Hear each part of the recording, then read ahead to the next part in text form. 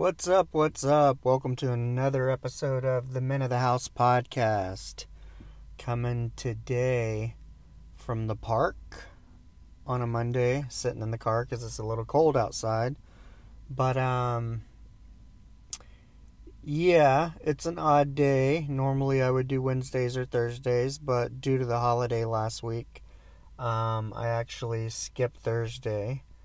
But, again, another week in my life. It's been a little crazy in terms of we had the holiday break and things kind of didn't go as planned.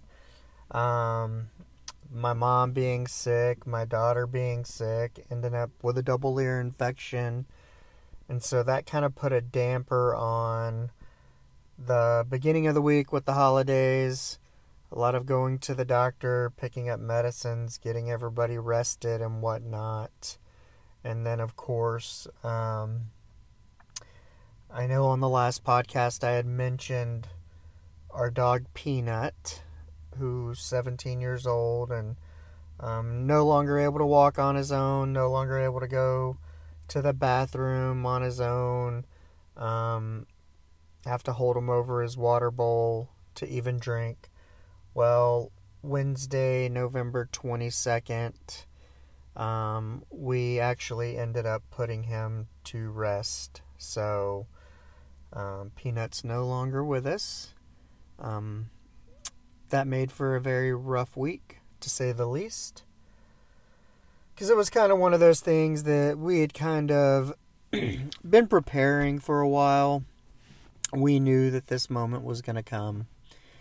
And we just kind of kept putting it off. And, my wife had called the vet. And the vet was actually going to be coming in that day at 3:45. And I just happened to be at the gym. And she called and she's like, are we going to do it?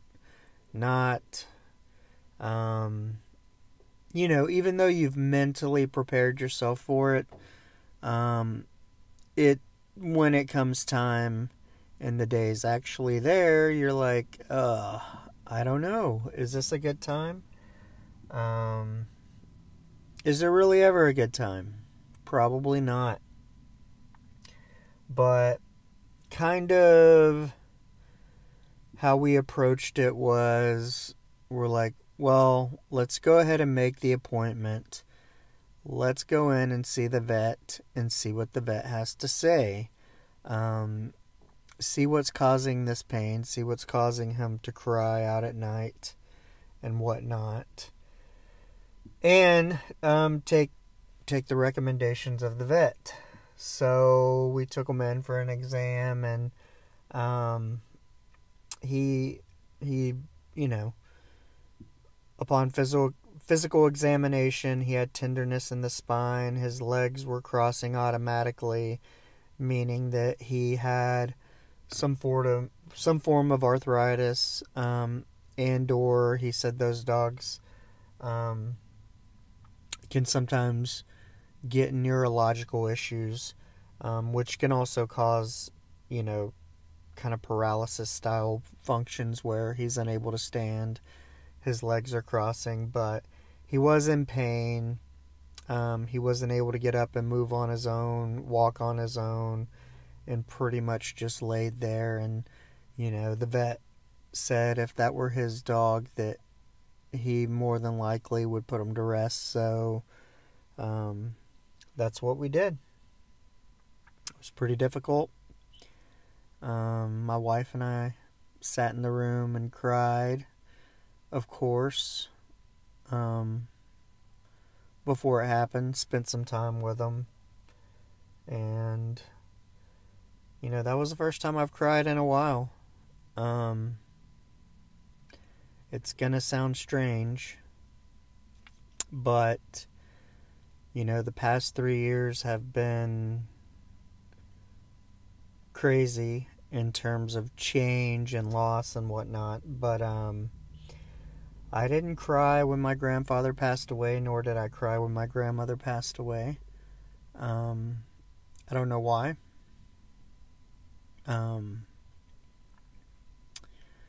But I did cry for my dog.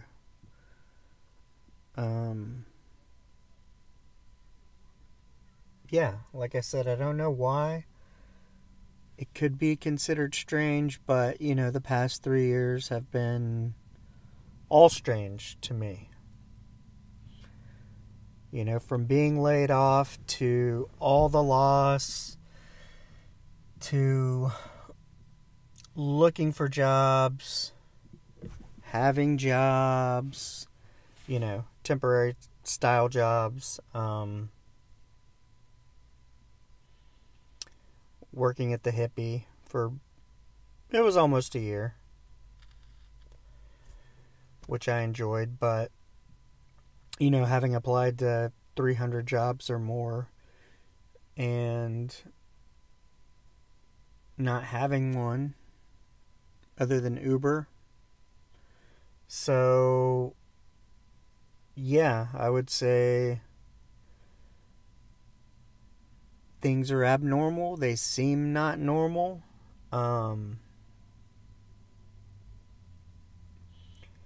But in terms of that, I kind of think of it as more of for me anyway, is I just kind of turned to faith. Having faith. Knowing that there's a reason for this time period. These 3 years and everything that's happened, how it's happening. There's a reason. Just because I don't know what the reason is, it's irrelevant. That's part of having faith and trusting, is that the right thing is going to come along for me when it's time. When God says it's time, when the universe says it's time, then what is for me will come along. And it'll happen. And so, I try not to waste my time worrying about it so much. But, I can tell, my mom and my wife, who are always get a job. Well, I have a job Ubering. It brings in money. It's flexible. Sure, it's not the 9 to 5 that they're thinking of, but it's a job. I get money for it, and the money spends just the same as if I had a 9 to 5 job and a bunch of rules. And that money's been there for us to spend when we needed it. It was that money that got my wife a plane ticket when her grandfather passed away. So, like I said, I don't get it. I don't know why somebody with my qualifications and experience is having such issues and troubles finding a job. But like I said, I go back to what I consider to be my faith, in that what is for me will find me when it's time. And until then, my job is to prepare myself. So when that opportunity comes along, I can dedicate and devote 100% of myself to that opportunity. Because I've spent this time working on myself, figuring out who I am, figuring out what I'm about, figuring out what I want, what I don't want, what's acceptable, what's not acceptable, both for life and employment. How do I want to live my life? Going to the gym exercising, which I did this morning, preparing yourself so you're healthy. I mean, who knows? I could end up in a job that I have to travel all the time, which is difficult, and you're exposed to a lot, and you're away from home a lot. So now, these past 3 years, I've been getting to spend time at home, spend time with family, working on myself. So when that time comes, I'm prepared and I'm ready. And that's all I know what I can do. I mean, I can keep applying for jobs, and I do. I see interesting things, and I'll put an application in and get a denial. But, when you've put in 300 applications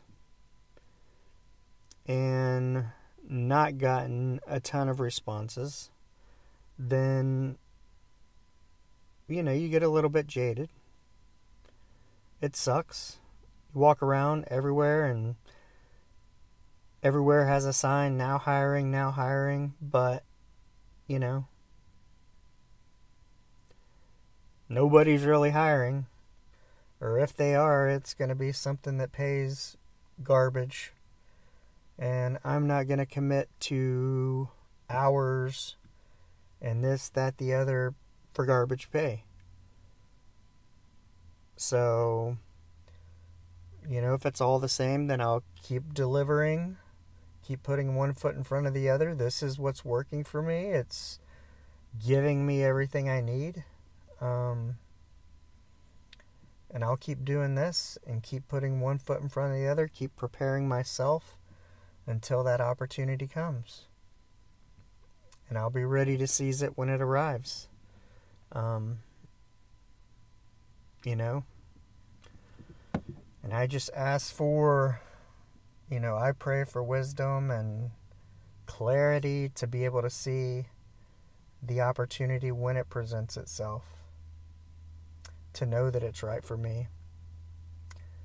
But, I have the faith and I believe.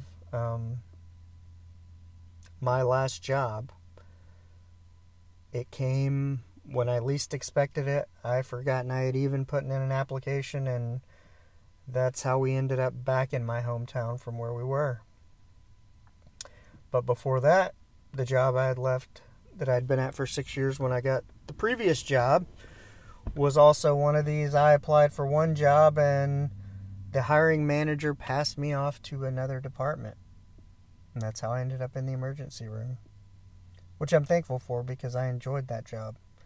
Probably a hell of a lot more than I would have enjoyed the job that I actually applied to. But, the point is that what is for you will find you. There's no need to chase it all the time. Attract it. And what is for you will find you. And you kind of have to remain faithful to that. And the other part is timing. It's not our timing. It's God's timing. It's the universe's timing. We want everything now. It doesn't work that way. But even if you ask my mom or my wife, and they go, well, it's been 3 years since you were laid off, but surely something by now. Well, I don't make the timeline. Is 3 years a long time? Yes, sort of. In a grand scheme of things, not really. It's a blip. So, sometimes in order to not be left with more questions than answers, sometimes you just have to release it and let it go. Because I can guarantee you that the 3 years of not having a job, looking for jobs, doing this, and especially as an Uber Eats driver, when I go in places and I see some of the people they hire, and it's like, really, you'll give these people jobs, but I can't get a job? I mean, I realize for some I'm overqualified, but at the end of the day, if I'm just a guy who's trying to make some money to support my family, should it matter if I'm willing to do the work? Just because I have a master's degree and can look at spreadsheets and do project management, it doesn't mean that I'm too good to clean a toilet or deliver food or wait tables, whatever it is. You know, this is the time right now. These are the circumstances. This is what the universe and God wants for my life at the moment. So, the best thing I can do is take advantage of it. Take advantage of the freedom it provides me. Spend time with my wife. Spend time with my daughter. Be able to pick her up. Meet strangers as I deliver. Try to smile. Try to be happy. Try to make their day a little bit. So kind of thought-provoking a little bit, and some of it comes from, thoughts of last week in the podcast, but then some of it's just as soon as last night, comments of how late my daughter's taking a shower before bed, and my mom making the comment, well, she has to go to school and, you can come back and sleep if you want. Well, yeah, I could, but I don't. That's the thing. I'm not a nap kind of person. Most people who know me would know I probably rarely take naps, and if I'm taking a nap, then my body must be so tired that it's told me to take a nap. But no. I get up, take my daughter to school, go see my father, go to the gym, get ready to go out and deliver, do this podcast, gonna go make some deliveries, then pick up my daughter. I mean, sometimes I think,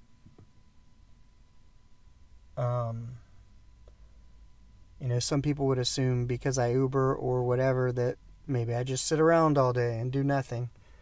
It's really further from the truth. I'm a very introspective kind of person, and so I do a lot of thinking, journaling, listening to podcasts, trying to learn new information, trying to enlighten myself. So, for me, it's always input on what can I do to make myself better while I grind, waiting for the right opportunity. So, contrary to popular belief, I'm not out here doing nothing. I'm out here preparing my mind, my body, my spirit.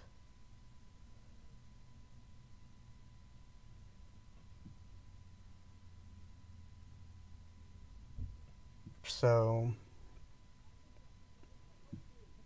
it's like there's going to be a point when it does happen, everybody's going to look and go, oh, I think it was something that happened overnight, but it's not. It's been a lot of years, a lot of hard work, a lot of suffering, a lot of good experiences, but a lot of bad experiences. It's taken everything I've been through, everything I've ever done, every place I've ever been, every good person I've ever met, every shitty person I've ever met, to make up the experiences that are uniquely mine and give me the point of view that I have. But they also give me the love, caring, and compassion that I have for others. So you kind of gotta take with it what you will. The good with the bad. So,